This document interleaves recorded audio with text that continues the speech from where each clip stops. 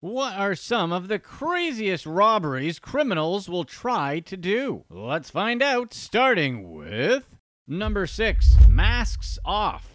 Brothers Benjamin Murphy and George Murphy-Bristow dressed up as old men to commit armed robbery. The brothers arrived at a local jewelry store wearing extremely lifelike latex face masks, making them look like they're balding older men. They demanded that the staff let them in, and for some reason, the request was granted. Once they were inside, an employee brought them to the back office, where the disguised men tied him to a chair with cable ties and removed his Rolex watch worth $18,226 from his wrist. The two menaced everyone with a knife and a hatchet, then searched the staff area for more valuable items before the alarm was finally raised. So they fled the scene in a getaway vehicle parked outside. A few weeks later, the police pulled over a suspicious vehicle 36 miles from where the robbery occurred. They identified the driver as George and found 2 full face masks and clothing identical to that worn by the robbery suspects. George was apparently not very good about keeping his car clean. Officers probably found some ancient French fries under his seat as well. Anyway, officers also uncovered a black bag containing the hatchet, knife, and cable ties used during the incident. Investigators performed a forensic examination into the saliva found inside the 2 masks and linked the DNA to George and Benjamin. Authorities arrested both men and charged them with robbery and possession of a bladed article. The brothers pleaded not guilty in court, but the jury only needed an hour to declare that the 2 men were guilty. George received 18 years behind bars, and Benjamin received a 13-year sentence. Number 5. A Florida robbery story. A gang used a jackhammer to knock out the alarms of a jewelry store so they could steal over $500,000 worth of jewelry. The robbery occurred at Boodaddy Diamonds in Hollywood, Florida, and took under 5 minutes. The thieves broke into the store through the roof and dropped down into the showroom. They used a jackhammer to disable the alarm system and cut through its wires. However, they didn't realize that a ring camera captured the entire incident, as well as their faces and other identifiable information about the robbers. In the video, the thieves walked around the store and picked up anything they thought was valuable. They grabbed a rare Chanel bag and a bottle of Louis XIII cognac valued at $3,500. One of the men was walking around with a flashlight in his mouth when he noticed the camera, prompting him to flash the light at one of his accomplices. The suspects then fled the scene with $500,000 worth of goods. As of the release of this video, authorities have yet to catch the robbers, but they have fingerprints, DNA, and pictures from the scene. The owner is hopeful that they'll be brought to justice soon. It sounds like it's just a matter of time. It's kind of funny though, because these guys obviously had a plan. The owner said they had this big jamming device with a bunch of antennas that they used to mess with the security system before they cut the wires. It sounds like this cool specialized piece of equipment that the tech guy made for them, since every heist gang has a tech guy, right? But they were still caught by a silly ring camera you buy off of Amazon. It sounds like they need a new tech guy. Number 4. Mountain High Heist. Thieves carried out a daring high-altitude heist when they scaled a Swiss mountain to steal cash from a donation box at the top. The group traversed gorges and climbed 7,710 feet to reach the box, which belonged to a local climbing club that maintained the route. The climbing route is one of the most challenging in the country. It has scaling ladders secured to vertical rock face and then steel cables for traversing gorges. The climbing club relied on donations to maintain the trail, so the donation box was crucial. Members of the group of thieves used brute force to access the box, using tools to smash it and drain it of all cash. Many believe that the heist was planned sometime in advance, as the hike was too intense for the criminals to do on a whim. Due to the route's popularity, it was almost impossible to track down the culprits. It was also difficult to know how much money was stolen, although club members estimated it was likely around $550. Hikers often donate to maintaining hiking paths and climbing routes in Switzerland, and avid climbers urge people to not be afraid of donating due to the incident. And sure, $550 is a lot of money, but not that much money. Why go to all the trouble and risk your life for such a small amount? They also must be experienced, since they were aware of the box and how to get to it, so they would know that the donation benefits everyone. Some people. Number 3. Gone in 19 seconds.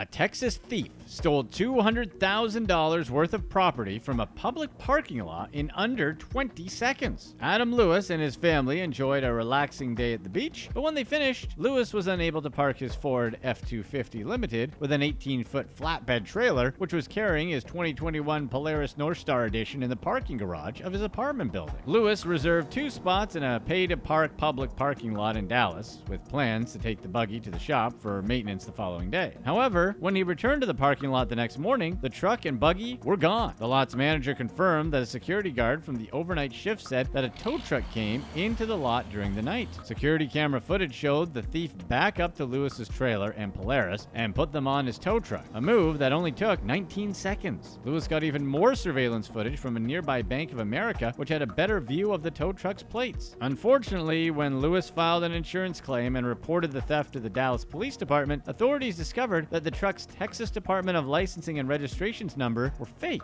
The police recovered the wreckage of Lewis's truck a few days later, which was completely stripped with the bed, seats, steering wheel, and engine removed. The thieves also took Lewis's 3-year-old daughter's car seat, puzzles, and toys. The stolen property was valued at roughly $200,000. And while Lewis asked anyone with information on the robbery to report it to law enforcement, he knew he would likely never fully recover everything that the thieves took. It was pretty clever for this guy to use a tow truck, since it seems like tow truck guys have this weird kind of authority. Like, if you see a tow truck guy picking up someone's car, you'd never question it. You just assume that this guy is allowed to just take the car and leave, and you move on with your day. Number 2, a briefcase full of cash. And this story begins with 3, we'll call them ladies of the night, and 2 masked men. They stole $96,000 in lawsuit settlement money from Saul Mata Velagis. Velagis was celebrating his $96,000 lawsuit settlement at the Van Cortlandt Motel in the Bronx and decided to call these ladies to join in the celebration. 3 women arrived at his hotel room, and after a few hours of alone time together, probably just talking, one of them suggested that their friend come by to drop off some things that help, let's just say, keep the night going. But instead of showing up with fun, 2 masked men showed up at the motel in the early hours of the morning with firearms. They burst into the room and grabbed Velagis' suitcase full of money. Law enforcement has since released photos of the thieves, including images of the men climbing out of a black minivan when they first arrived at the motel. Velagis was obviously devastated. He said he desperately needed the money to help move his family and fund his nighttime activities, but panicked during the confrontation, making it easy for the criminals to take the money and run. He said he suffered from extreme anxiety after the event and replayed it over and over in his mind, which is understandable. Law enforcement have been unable to locate the 3 women and 2 men or recover Velagis' money. The lesson here is maybe don't invite a bunch of morally compromised strangers to hang out with you when you have $100K laying around in a briefcase. Seriously, he kept almost $100,000 in a briefcase? How cliche can you get? If you're enjoying this video, be sure to stay tuned right here for our past release to find out how they almost pulled off the biggest diamond heist in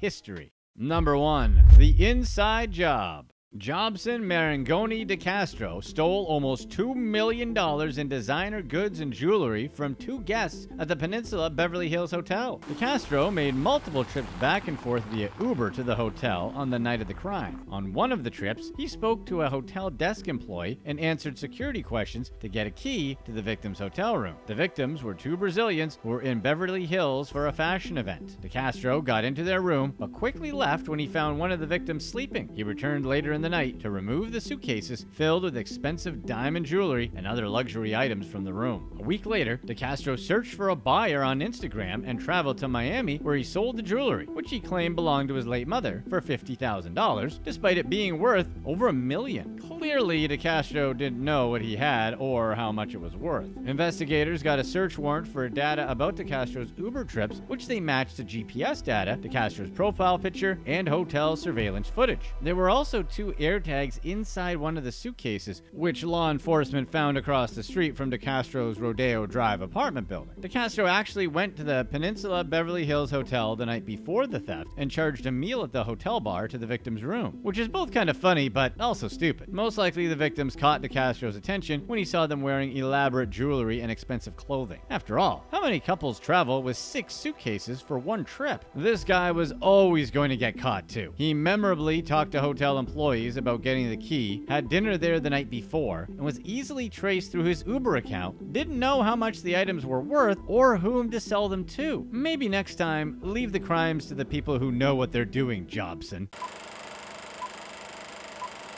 In November of 2000, a gang under investigation for a few botched armored truck robberies threw caution to the wind and went for a giant payday. The Millennium Experience, held at the Millennium Dome in Greenwich, southeast London, was the target. The Millennium Experience shows off some of the most precious stones in the world. The vast array of wealth on display attracted the would-be robbers to the dome, but their ineptitude would, once again, be their demise. Lee Wenham led the gang of 9 criminals. He owned Tong Farm, the gang's base of operations. Investigators believe that all of their criminal enterprises branched from the farm. The police tracked stolen vehicles there long before the robberies took place, but decided to wait for a more significant charge to land. The diamond heist wasn't their first attempted robbery. They tried to rob multiple armored trucks before settling their sights on the Millennium Dome. On July 7 of 2000, an armored truck left the depot carrying over 8 million pounds. The depot was 20 miles from Tong Farm, close enough to suspect Wenham and his gang. The robbery was surprisingly well planned, but it still didn't pan out for the crew of career criminals. They started the robbery by blocking off the truck's path with another vehicle. When they couldn't cut through to the cache in the back, they had another truck outfitted with a huge spike crash into it. The guards were helpless at this point, as the gang told them the vehicle had explosives attached to it and would blow if the guards even blinked. On top of this, they also cut the hydraulic cables, immobilizing the armored truck. After a couple of rams, they had punctured the armor enough to claim their prize. But just as they were about to taste success, the police showed up. Realizing it was over, they executed their escape by boarding a speedboat and speeding off down the Medway River. After all that planning and damage, the only thing they escaped with was their freedom. The attention that Wenham and his crew gained is what ultimately wrecked their plans. The police had constant surveillance and followed Wenham to the Millennium Dome when it opened to the public in 2000. The dome was home to the Millennium Experience, an exhibition to celebrate the start of the new millennium. It featured several exhibits and shows to entertain all of its patrons. There was art on display everywhere and plays held in the performance area at the center of the dome. Their own unique show with 165 acrobats and music by Peter Gabriel was performed almost 1,000 times that year. After some financial troubles caused by low attendance put it in jeopardy, the dome had to rebrand. It was renamed the O2 Arena in 2005, and after some redevelopment, was reopened in 2007 with a Bon Jovi concert. In 2017, they outperformed Madison Square Garden, gaining the title of the busiest arena in the world. So, what did Wenham's gang have their sights set on? De Beers' diamond collection was kept in an exhibit inside of the dome. The exhibition featured some of the most expensive gems in the world. One of these precious gems was the Millennium Star. And no, it's not a silly mashup of the Millennium Falcon and the Death Star from Star Wars. It's the world's second largest grade D diamond. The Millennium Star is a flawless hair-shaped diamond, and its grade comes from its complete lack of color. Here's a quick lesson in diamond color grading for you.